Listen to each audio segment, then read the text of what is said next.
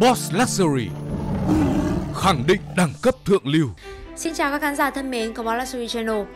Năm 2015, Tag Heuer là nhà sản xuất đồng hồ xa xỉ đầu tiên ra mắt một chiếc smartwatch cao cấp, và các thương hiệu như Montblanc, Hublot và Louis Vuitton cũng theo gót ngay sau đó.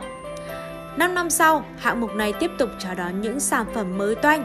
Tag Heuer Connected thế hệ thứ 3 đã ra mắt vào tháng 3, và gần đây thì Hublot tiếp tục ra mắt chiếc đồng hồ có công nghệ thứ hai của mình, Bang E.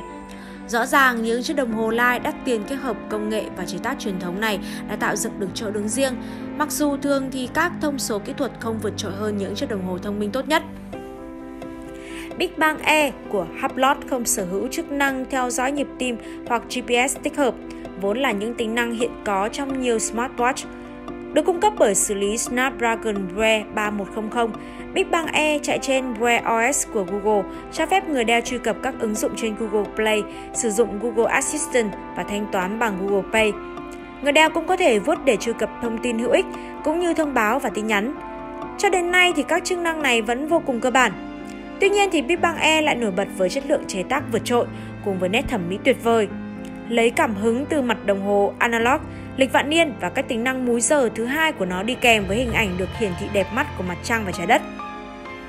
Và giống như các smartwatch sang trọng khác, chất lượng xây dựng của vỏ Bang E vượt trội hơn nhiều so với các smartwatch thông thường.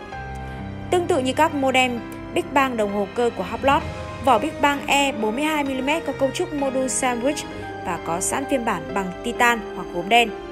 Chiếc đồng hồ cũng sở hữu những yếu tố thiết kế khác mà người hâm mộ Hublot từng biết và yêu thích, bao gồm ốc vít và núm vặn đặc biệt, tinh thể sapphire chống chảy xước và dây đeo cao su có khóa và dễ dàng thay thế nhờ hệ thống One Click được cấp bằng sáng chế của thương hiệu. Ngoài ra thì tạo ấn tượng thị giác mạnh mẽ là các chữ số giờ được mạ kim loại bên dưới tinh thể sapphire, bổ sung màn hình cảm ứng độ nét cao AMOLED. Điểm độc đáo và chỉ có ở Bang E là một loạt mặt đồng hồ nghệ thuật được tạo ra bởi họa sĩ Mark Ferrero, người đã hợp tác với Hublot trên các mẫu đồng hồ cơ khác. Có 8 thiết kế mặt số Ferrero khác nhau và một loại được lập trình để xuất hiện cứ sau 3 giờ. Mỗi thiết kế mặt số dựa trên một màu khác nhau và không ngạc nhiên khi Hublot có dây đeo cao su tương thích. Tuy chưa tiết lộ danh tính cụ thể, nhưng Hublot hứa hẹn rằng là sẽ có những thiết kế mặt số khác do các đại sứ và những cái tên gắn liền với thương hiệu thiết kế. Không biết là bạn cảm thấy như thế nào về chiếc đồng hồ này? Hãy cho chúng tôi biết bằng cách là bình luận ở phía bên dưới. Và đừng quên là like và subscribe Boss Luxury Channel. Còn bây giờ thì xin chào và hẹn gặp lại các bạn trong những video lần sau.